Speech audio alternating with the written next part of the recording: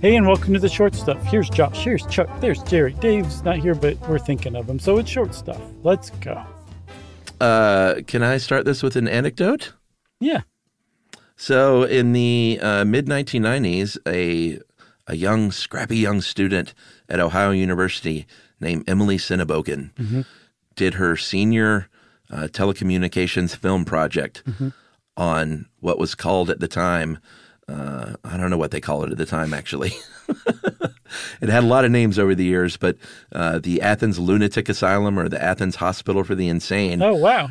Right there in Athens, Ohio, where my wife went to college. And she said, I tried to do a spooky sort of ghosty thing, and it didn't turn out so great, but that was her senior project. That's awesome. I'd love to see that. Yeah, I would too, actually. Oh, you haven't?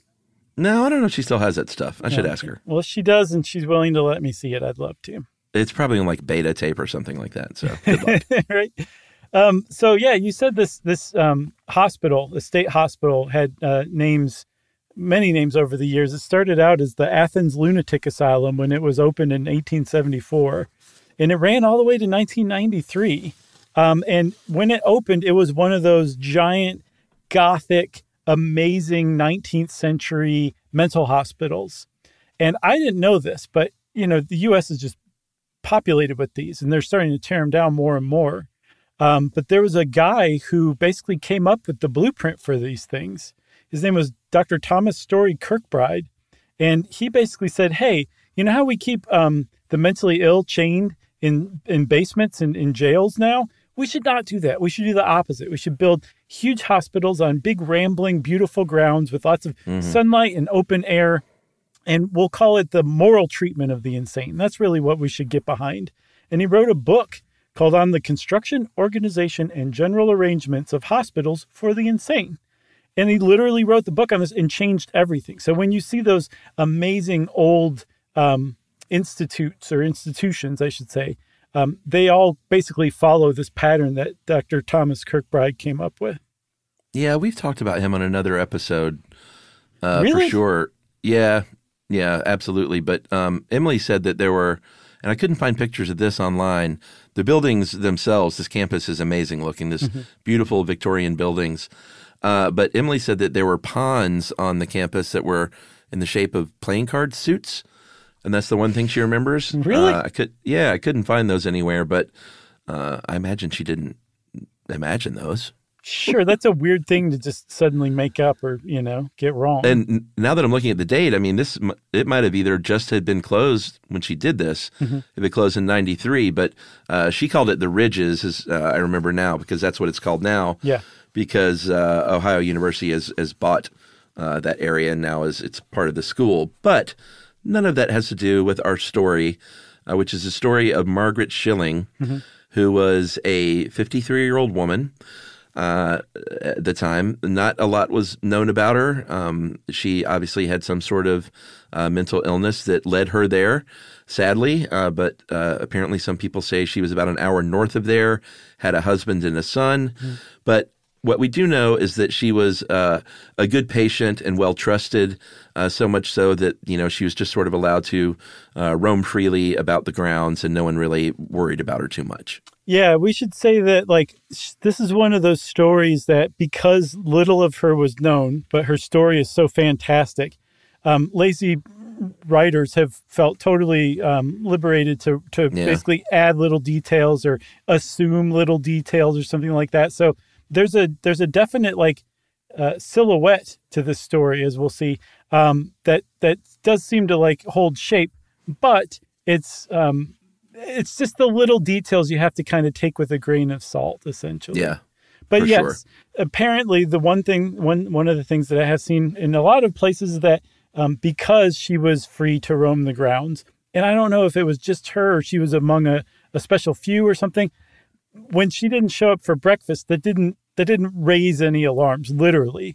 It wasn't until on December 1st, 1978, that she didn't show up for dinner later that evening that it literally raised the alarm because they now realized they had a patient missing.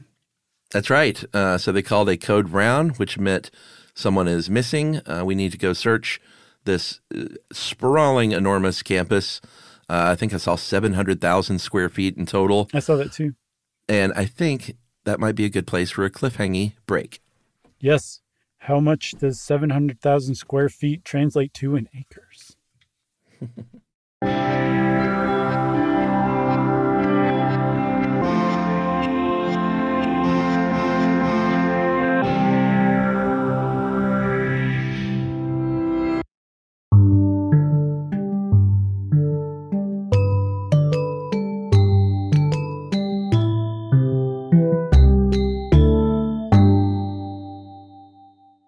All right, so where we left off, there was a search being conducted for Margaret Schilling. They thought everywhere, seemingly turned that place upside down, but one of the only places they didn't look is the place where she was, which was a fourth floor room on the campus. Pretty frustrating they couldn't find her. My guess is that I think parts of this campus had been shut down over the years. By this time, and it was in one of the buildings that was shut down, because everywhere online I saw she was in one of those two magnificent towers up front, but there's no way it could have been that from the looks of the room and the windows. Okay. Yeah. I didn't know how you knew that, but yes, you see everywhere. Everybody's like, she was in the tower. She's in the tower. The tower was unused, and it was, you could only access it through essentially a hidden stairway. And that's why they didn't find her. But that's odd that they didn't find her if they searched everywhere, you know? Well, they clearly didn't search everywhere. But they, because they couldn't find her, did you say the police were called in eventually? No. Okay, so the police were called. They start helping too. There's like a genuine, like bona fide search for Margaret Schilling, and they finally just come up empty. And so the police are like, I think that you have an escaped patient on your hands. Let's just call it that so we can go back home, because it's cold. And over the next few weeks, starting from December and into January, Ohio winters can be pretty bad. But I get the impression that this was not one of the lighter ones, that it was pretty rough. And over this time, like, Margaret Schilling was just missing.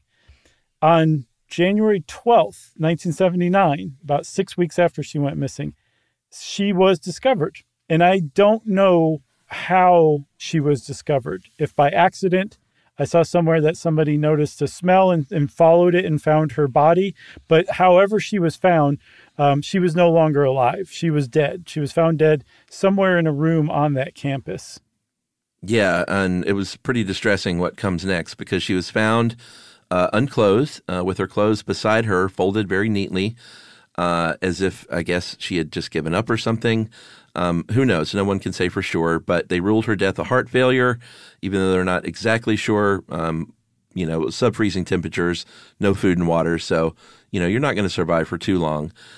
She would be buried by her family, but what is really sort of key to this story is this stain on the floor of the outline of her body that could not be cleaned off. Yeah. So if you have a body that decomposes over, say, 6 weeks, let's say she died very quickly, and even though there were sub-freezing temperatures, that room that she was found in had a lot of windows that were exposed to bright sunlight.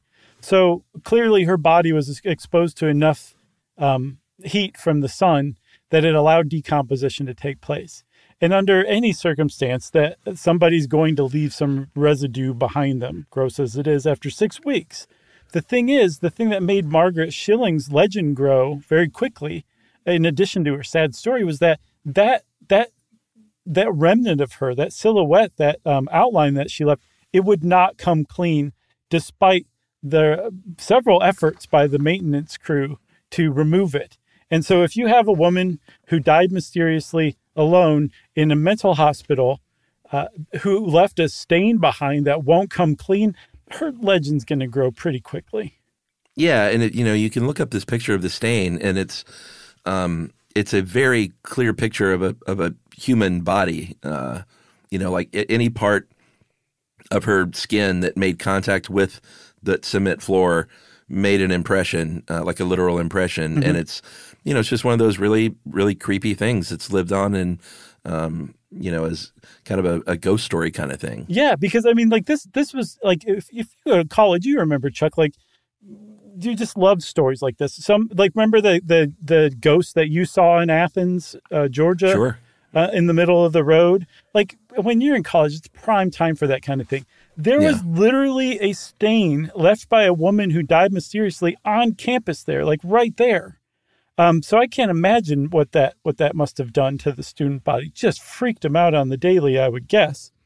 But the fact that it wouldn't come clean, it was just a mystery forever. Like, clearly she had cursed this hospital. That was probably the biggest explanation for it.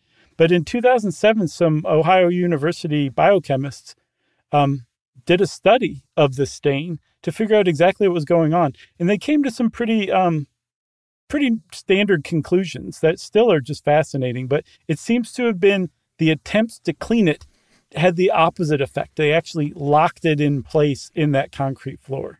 They used some sort of acid, I think, to clean this off. And it locked in place the adipocere, which is known as grave wax, which we've talked about before, which comes from the breakdown of fatty acids. But this was special adipocere in that the sodium ions in this grave wax, interacted with the concrete and were replaced by calcium ions from the concrete. So it was like unusual grave wax. And then when they added these acidic cleaners to clean it off, it actually locked it into the concrete, created a white silhouette outlined with a darker kind of smudgy, almost watercolor outline of the silhouette. And that, as far as we can tell, is what's still in that concrete today.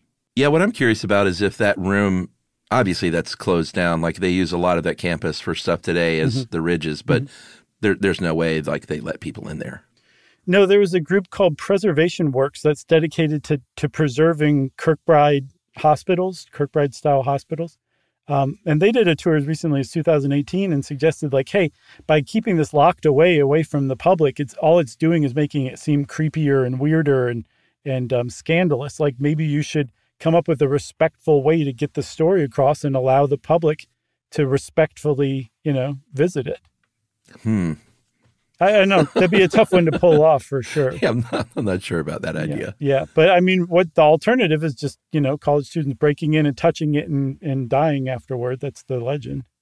Oh, so, Emily, I hadn't heard of this one in particular, which I thought was interesting because she did say that there obviously were all kinds of, ghost stories and campus stories. Yeah, for sure. I mean, like an indelible mark left by a decomposed body from a woman who died mysteriously in a mental institution. It's almost ready-made. It's almost like you made a Mad Libs for a ghost story plot, Yeah. You got anything else?